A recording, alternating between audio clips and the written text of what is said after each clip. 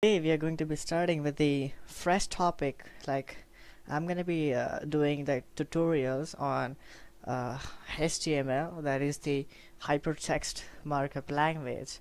So today's video is going to be on basically the introduction part of what is HTML and how we are going to be using that into our browsers, and we're going to be seeing the applications of HTML practically and as we move on, because this video is going to be the introduction, more of the introduction part. So let us begin.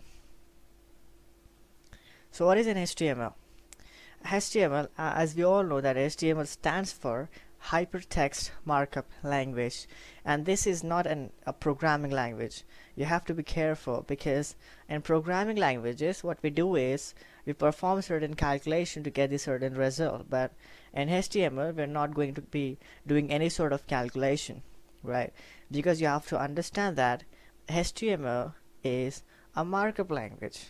That means it is going to be, we're going to mark the parts of the documents to indicate them on the display. That's it. And that's the meaning, right, of the markup language. We're not going to be doing any calculations there.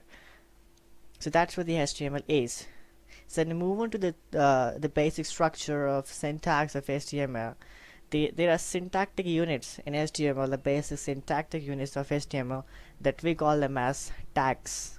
They are called as tags. So what these tags are going to do is they are going to define the category of content we are going to be specifying. For example, if I want to have the paragraph into my web page, I'm going to be using the paragraph tag, that is the P tag, that is in the angular braces. And in HTML, every tag is going to be having the opening one and the closing tag, but there are certain tags which are not going to have the closing one. They are just gonna have just opening tag. For example, you can say the image tag. It's just introduction part, so don't get confused, don't get messed up. It is going to be just tags are those things that are going to define the category of content that you want to specify onto your web page while you're developing. That's it. So the first line of the HTML is going to begin always with the dog type. Now what is this line? You can see that line there. That line means you have less than symbol, you have exclamation mark there, then you have dog type, and you have space, and after that HTML. That means this line is actually going to define what version of HTML you're using. It is an instruction to the web browser that what version of HTML I am using.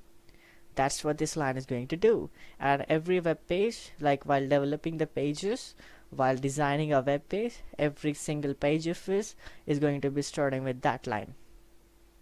So next, moving on to the next tag, we are going to be discussing the basic structure here.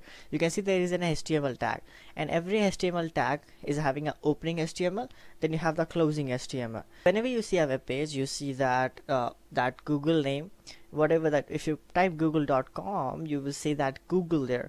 That's gonna be our title, right?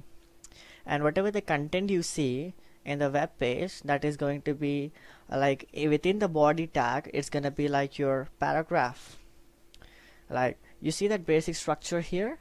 The first thing is dog type. As I said, every HTML tag is going to be starting with this line. Then you have the HTML tag, HTML opening one, and HTML closing at the end of your web page, right at the end of your coding, I can say. Then you have your what I can say it as the head tag,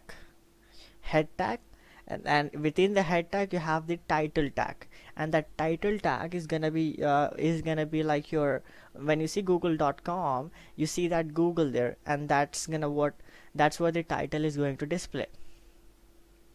That's the meaning of title.